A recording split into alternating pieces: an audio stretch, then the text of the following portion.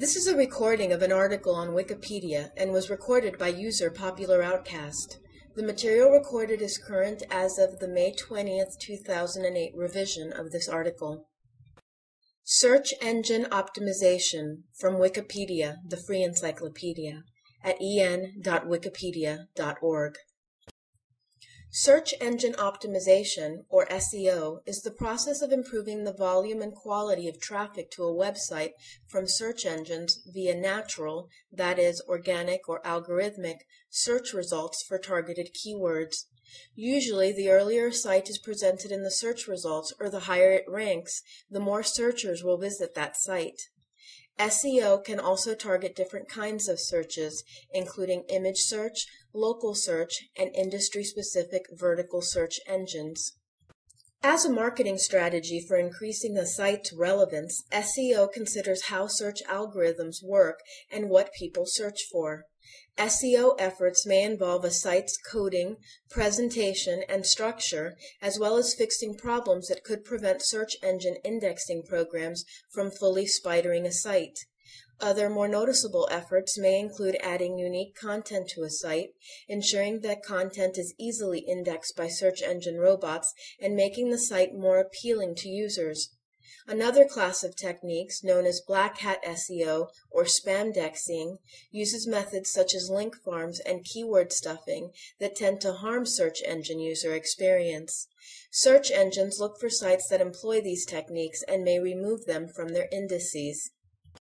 The initialism SEO can also refer to search engine optimizers, terms adopted by an industry of consultants who carry out optimization projects on behalf of clients, and by employees who perform SEO services in-house. Search engine optimizers may offer SEO as a standalone service or as a part of a broader marketing campaign. Because effective SEO may require changes to the HTML source code of a site, SEO tactics may be incorporated into website development and design. The term search engine friendly may be used to describe website designs, menus, content management systems, URLs, and shopping carts that are easy to optimize. The following is a listing of the contents of this article. Section 1, History. Section 2, Webmasters and Search Engines. Section 2.1, Getting Indexed. Section 2.2, Preventing Indexing. Section 3, White Hat versus Black Hat. Section 4, As a Marketing Strategy. Section 5, International Markets.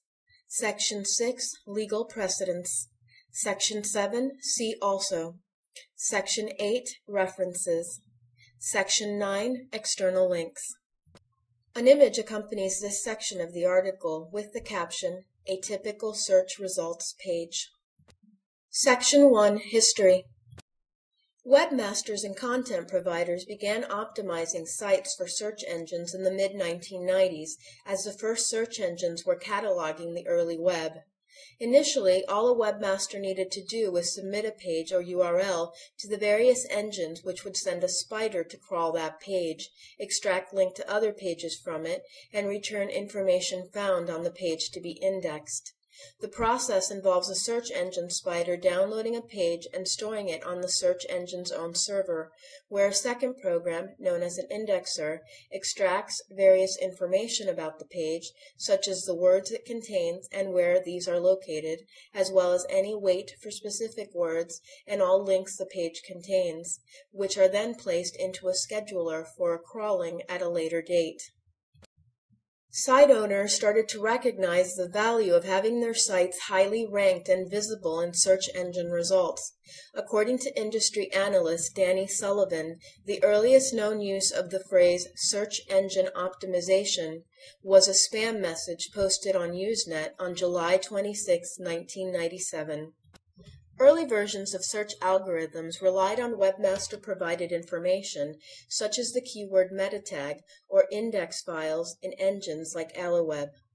Meta tags provided a guide to each page's content, but using metadata to index pages was found to be less than reliable because the webmaster's account of keywords in the meta tag were not truly relevant to the site's actual keywords.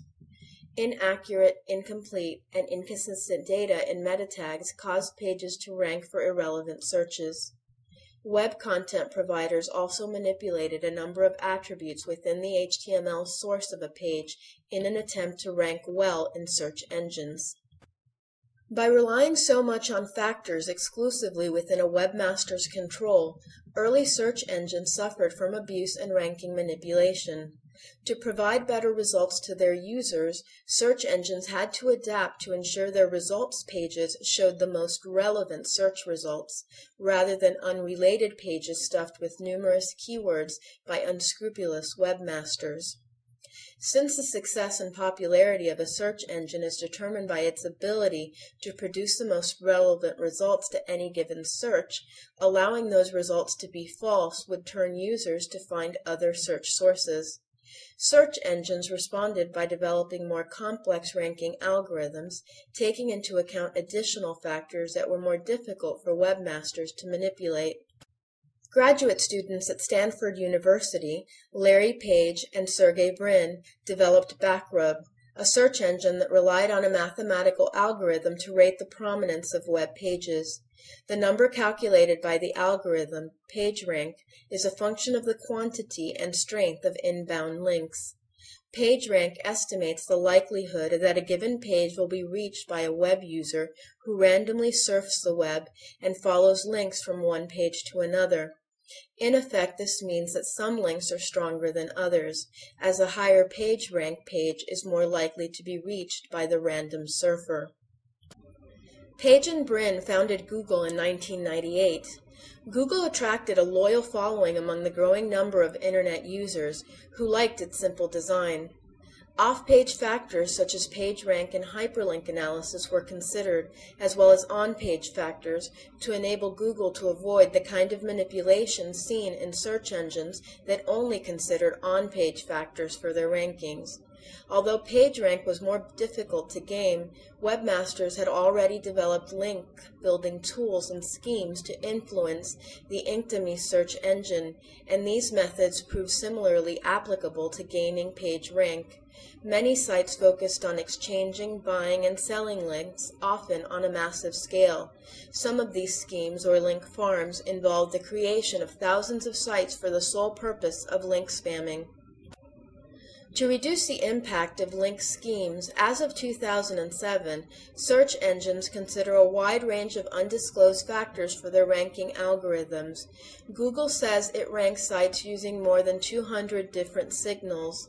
The three leading search engines, Google, Yahoo, and Microsoft's Live Search, do not disclose the algorithms they use to rank pages. Notable SEOs such as Rand Fishkin, Barry Schwartz, Aaron Wall, and Jill Whalen have studied different approaches to search engine optimization and have published their opinions in online forums and blogs. SEO practitioners may also study patents held by various search engines to gain insight into the algorithms. Section 2. Webmasters and Search Engines. By 1997, search engines recognized that some webmasters were making efforts to rank well in their search engines, and even manipulating the page rankings and search results. Early search engines, such as InfoSeek, adjusted their algorithms to prevent webmasters from manipulating rankings by stuffing pages with excessive or irrelevant keywords. Due to the high marketing value of targeted search results, there is a potential for an adversarial relationship between search engines and SEOs. In 2005, an annual conference, AirWeb, Adversarial Information Retrieval on the Web, was created to discuss and minimize the damaging effects of aggressive web content providers. SEO companies that employ overly aggressive techniques can get their client websites banned from search results.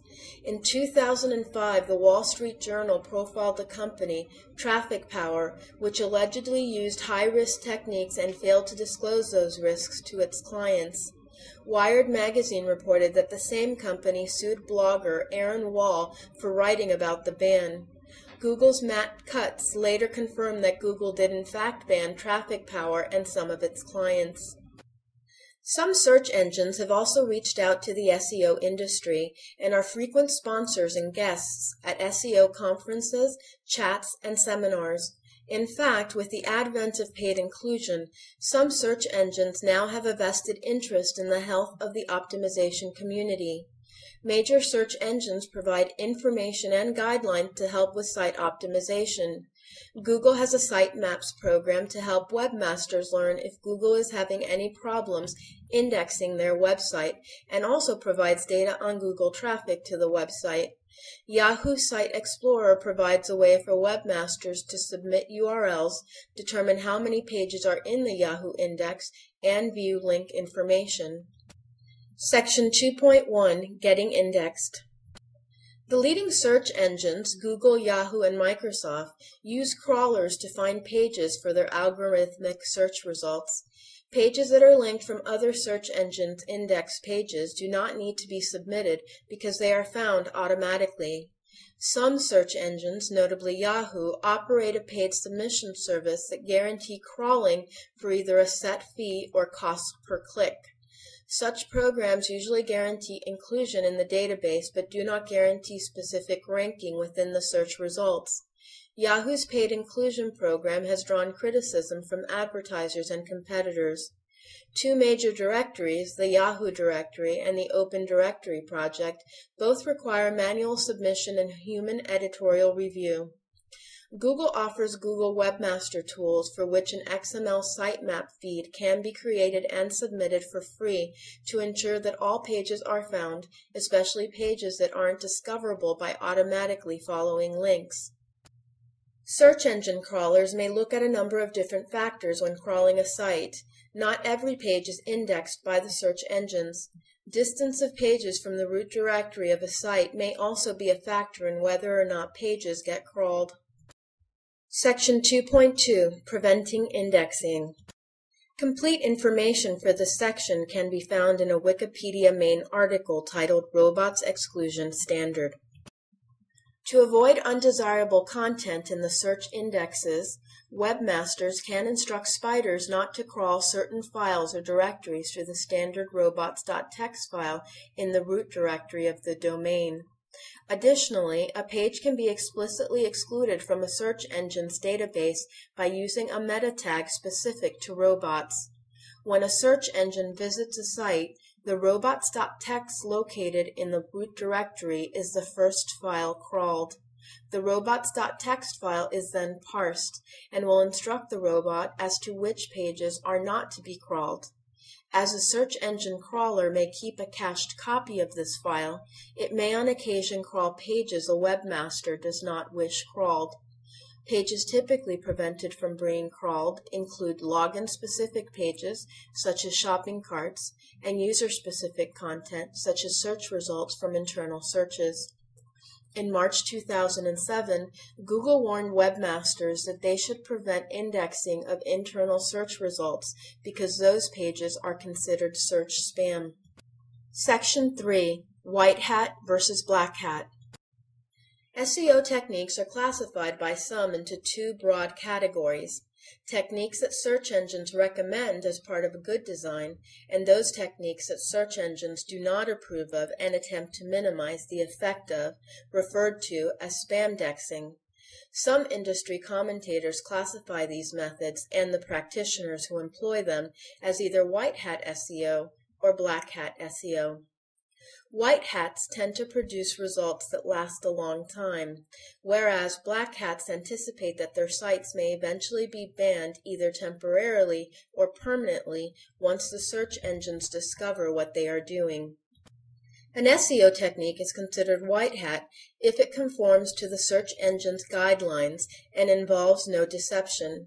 As the search engine guidelines are not written as a series of rules or commandments, this is an important distinction to note. White hat SEO is not just about following guidelines, but is about ensuring that the content a search engine indexes and subsequently ranks is the same content a user will see. White hat advice is generally summed up as creating content for users, not for search engines, and then making that content easily accessible to the spiders, rather than attempting to trick the algorithm from its intended purpose. White hat SEO is in many ways similar to web development that promotes accessibility, although the two are not identical. Black hat SEO attempts to improve rankings in ways that are disapproved of by the search engines or involve deception. One black hat technique uses text that is hidden either as text colored similar to the background, in an invisible div, or positioned off screen. Another method gives a different page depending on whether the page is being requested by a human visitor or a search engine, a technique known as cloaking. Search engines may penalize sites they discover using black hat methods, either by reducing their rankings or eliminating their listings from their databases altogether. Such penalties can be applied either automatically by the search engine's algorithms or by a manual site review. One infamous example was the February 2006 Google removal of both BMW Germany and Ricoh Germany for use of deceptive practices. Both companies, however, quickly apologized, fixed the offending pages, and were restored to Google's list. Section 4. As a marketing strategy. Eye tracking studies have shown that searchers scan a results page from top to bottom and left to right, for left-to-right languages, looking for a relevant result. Placement at or near the top of the rankings, therefore, increases the number of searchers who will visit a site. However, more search engine referrals does not guarantee more sales. SEO is not necessarily an appropriate strategy for every website, and other internet marketing strategies can be much more effective depending on the site operator's goals. A successful internet marketing campaign may drive organic traffic to web pages, but it also may involve the use of paid advertising on search engines and other pages, building high-quality web pages to engage and persuade, addressing technical issues that may keep search engines from crawling and indexing those sites, setting up analytics programs to enable site owners to measure their successes, and improving a site's conversion rate. SEO may generate a return on investment. However, search engines are not paid for organic search traffic. Their algorithms change, and there are no guarantees of continued referrals. Due to this lack of guarantees and certainty, a business that relies heavily on search engine traffic can suffer major losses if the search engine stops sending visitors. It is considered wise business practice for website operators to liberate themselves from dependence on search engine traffic. A top-ranked SEO blog, SEOmoz.org, has reported, quote, "Search marketers, in a twist of irony, receive a very small share of their traffic from search engines," end quote. Instead, their main sources of traffic are links from other websites. Section 5. International Markets. The search engine's market shares vary from market to market, as does competition. In 2003, Danny Sullivan stated that Google represented about 75% of all searches. In markets outside the United States, Google's share is often larger, and Google remains the dominant search engine worldwide as of 2007. As of 2006, Google held about 40% of the market in the United States, but Google had an 85 to 90% market share in Germany. While there were hundreds of SEO firms in the US at that time, there were only about 5 in Germany. In Russia, the situation is reversed. Local search engine Yandex controls 50% of the paid advertising revenue, while Google has less than 9%. In China, Baidu continues to lead in market share, although Google has been gaining share as of 2007. Successful search optimization for international markets may require professional translation of web pages, registration of a domain name with a top-level domain in the target market, and web hosting that provides a local IP address. Otherwise, the fundamental elements of search optimization are essentially the same, regardless of language. This section of the article includes an image with the caption, "A Baidu search results page." Section 6. Legal precedents. In March 2006, Kinderstart.com LLC filed a First Amendment complaint against Google and also attempted to include potential members of the class of plaintiffs in a class action. The plaintiff's website was removed from Google's index prior to the lawsuit, and the amount of traffic to the site plummeted. On March 16, 2007, the United States District Court for the Northern District of California, San Jose Division, dismissed Kinderstart's complaint without leave to amend, and partially granted Google's motion for Rule 11 sanctions against Kinderstart's attorney, requiring him to pay part of Google's legal expenses. Section 7. See also. This section includes a list of other Wikipedia articles where you can find additional information regarding the subject matter of this article. The first article is titled List of Search Engines. The second article is titled Search Engine Marketing Professional Organization. The third article is titled Search Engine Optimization Consultants. Section 8. References. There are references available in the written form of this article. Please be sure to verify information found on Wikipedia using the references provided or cross-referencing the information yourself. Section 9. External links. This section includes a list of external websites where you can find additional information on the subject matter of this article. Link 1. Google Webmaster Guidelines. Link 2. Yahoo Webmaster Guidelines. Link 3, MSN/Live Webmaster Guidelines. This sound file and all text in the article are licensed under the GNU Free Documentation License, available at www.gnu.org/copyleft/fdl.html.